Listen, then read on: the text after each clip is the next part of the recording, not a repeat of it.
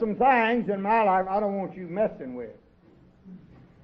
I've carried this old pocket knife about 25 years. I've had it in my pocket. Just a small one, but I've carried it. In case I need to cut a watermelon. I get up every morning, hit a couple licks, make sure it shaves. That away, in case I want to cut my fingernails, ready.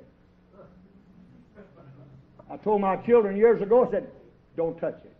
One boy said, is it sharp? I said, leave it alone. He said, is it sharp?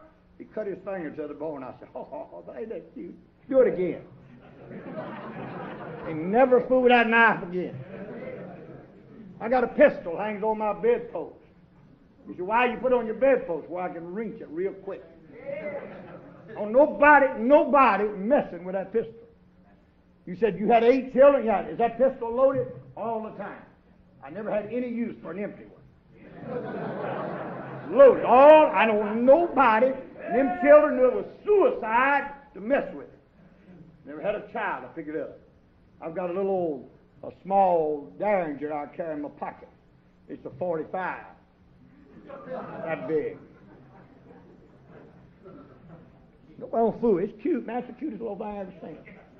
Nobody. And my wife, I don't want nobody to mess with my. Just leave her alone. Leave her out of this thing. I was going to Highland Park Baptist Church, and a deacon over there said something ugly to my wife, and he's going down Bailey Avenue, and I had a meat cleaver. I'd been saved about 6 months, and they called me in the office and said, you ain't supposed to run the deacon with a meat cleaver.